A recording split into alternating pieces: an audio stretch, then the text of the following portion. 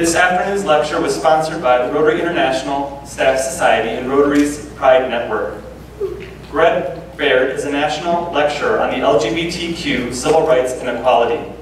He is a storyteller, a writer, a filmmaker. Greg has dedicated following of folks on his social media, following his life, his work with the LGBTQ activism, and his own LGBTQ history facts that he shares. He is a native of northern Michigan and currently calls Chicago his home. Greg has been an activist and a speaker for the LGBTQ civil rights for more than 27 years. His legacy is to help bring together communities to be a more accepting place for everyone, regardless of your religion, race, ethnicity, sex, disability, gender identity, expression, or sexual orientation. In 2008, Greg was the executive producer of a documentary about a gay hate murder of University of Wyoming college student Matthew Shepard. On October 12th of this year, it will be 20 years since the hate crime that took Matt's life. Greg often shares his program, which he did with us here in this auditorium in 2014, about Matthew Shepard, and he also does that program for students performing in the Laramie Project. Matt's parents, Dennis and Judy Shepard, are very good friends of his and also mentors to him. In fact, the reason he's with us today is because I bumped into him at an event with Judy Shepard, and he volunteered to come back to share with us. He is acknowledged for his contribution in the Dr. Ruth Westheimer book on her guide to college life. Greg was featured in the 2015 documentary film titled Fish Out of Water, and he'll be in a new documentary earlier next year titled The Three Metamorphoses. He was interviewed last year in Orlando for an upcoming documentary on the Pulse nightclub shooting that happened over 2 years ago on June 12, 2016. He has also filmed and edited a short memorial film about Pulse nightclub that we'll get to see later today. Greg is known nationally for his work on the issues of bullying, hate crimes, inclusion, and acceptance. He makes his mission helping people of all ages discover their legacy and leave a positive mark on our community. His work every day to help people find the best in themselves and others. He continues his passion to reach other communities across the USA. It's our great pleasure to please welcome Greg Baird.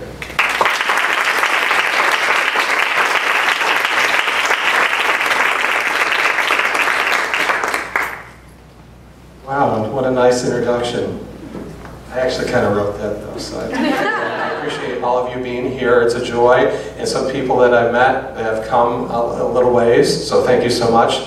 I don't usually hide behind here very long. I wander a lot. I told Steve in about 10-15 minutes I'll probably be out in the hallway because I tend to go around a lot. So anyway, yes, I'm originally from northern Michigan. I moved to Chicago in 2003. I had an offer to come and do the work I do now full-time. So I've been doing this since college. I went to school at Central Michigan University in Mount Pleasant, Michigan. Had a great experience. I never in my life would have thought I'd be doing this for a living. My background is in secondary ed, speech and theater, which I'm sure is a shock so far. And I've done a lot of theater, wrote my own stuff, and before I came to Chicago, I worked in student affairs at North Central Michigan College. I was director of student activities and residence life and the adjunct theater and acting instructor. Loved the job. They did not like it when I left. They actually planted a tree on their campus when I left, which I'm a very heartfelt guy, so when I pulled away in the U-Haul on the way to Chicago and looking out the rearview mirror, here's my little tree waving goodbye to me. So I know. Yeah, so anyway, I don't want to be rude, but I actually brought my family with me today, and I'm very excited that they're here. And this is a photo this is white privilege, by the way, I'll explain that. I bet you can't tell by this photo who the gay boy is in this picture. My mother, who was very beautiful, my brother and I are both adopted, by the way.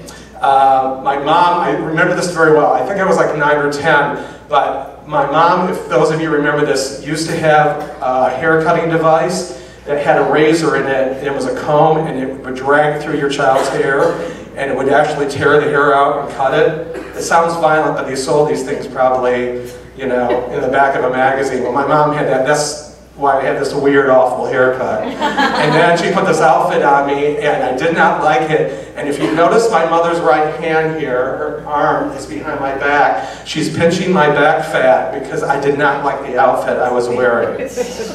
Please notice that she's wearing something from Star Trek. Anyway, one thing I didn't tell you. My brother and I are both adopted. And those of you that are in psychology here and sociology are going to absolutely love this. We're both adopted. You ready for this? The DePaul people are looking here. They're on the edge of their seat. We're both adopted from different families, and my parents won the homosexual lotto. They got 2 gay kids. And that's a great thing.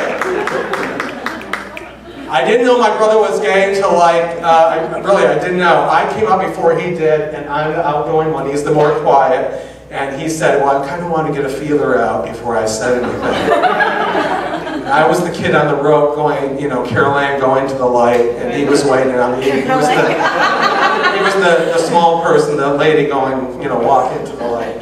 So it kind of saved our relationship because we literally killed and fought each other all the time when we were younger. And he's got a dry sense of humor, and I really appreciate that. It's a lot of fun. We need to tell our stories more. We need to look face to face and tell our story, who we are, because our stories, it changes hearts and minds. It changes policies. That's the only reason why things change, and hopefully we'll have a good change come November. I don't want to get political, but hopefully things are going to get a thank you very much.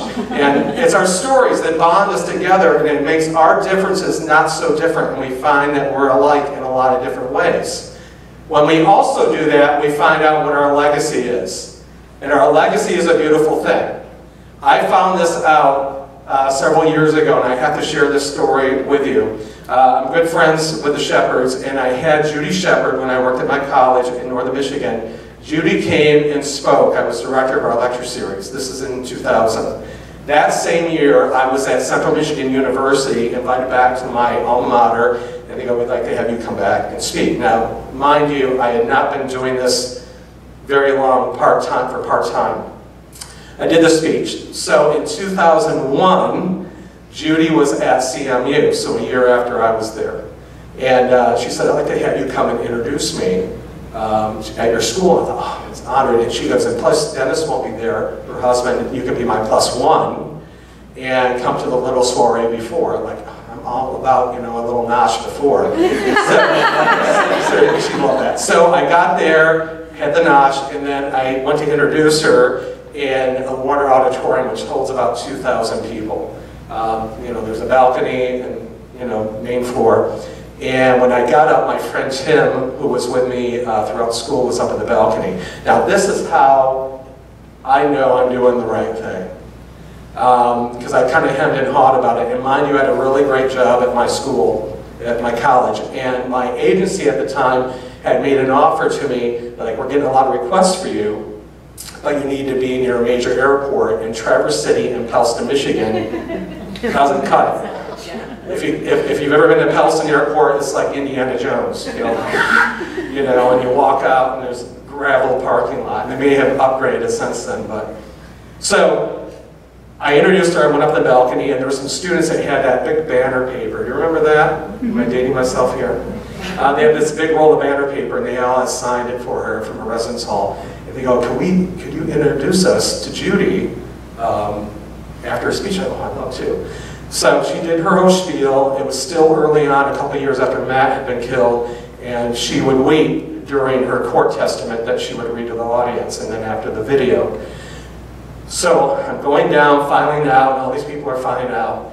And I'm literally, if these seats were turned around the other way, I'm walking towards the stage with these students and Tim.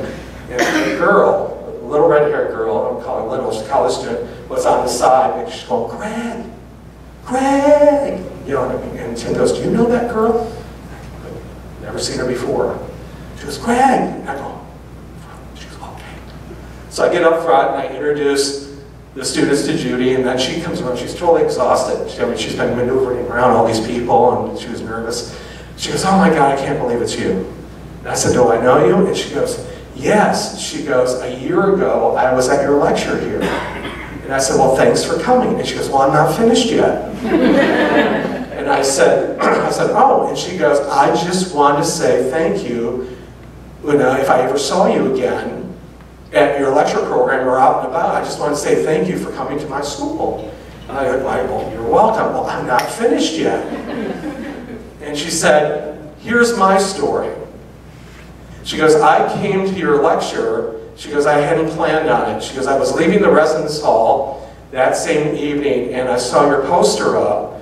And she goes, my backpack was packed, and I left a note for my roommates because I was going to kill myself in either 2 locations that I left on a map on my desk in my dorm room. I still get a chill talking about this. And all of the sound around me totally drowned me out. And I know Tim will cry on the spot. I couldn't look at him. I'm looking right at her. And she goes, I saw the poster. She goes, I was on my way out. And she goes, what do I have to lose? So she goes, I came to your lecture. I listened to what you had to say. I know you told everybody that was gay that was not out. This is when coming out was like a big story. Now college students are like, whatever. And she said, I know you told us to come out when it was ready, but she goes, I was more than ready. And she goes, I left that program. The next day I drove home an hour. I told my parents that I'm gay, and you know what? They love me just the same. And she goes, and a girlfriend that I had that was abusing me, I told her to get lost. I was done. And she goes, I graduate in 2 months. And I always said, if I ever saw you again, I wanted to thank you for saving my life.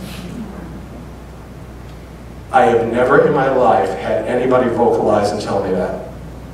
And I know I motivated and mentored a lot of kids and teenagers, but I've never had anybody tell me that. And then and Tim was a mess. He was like,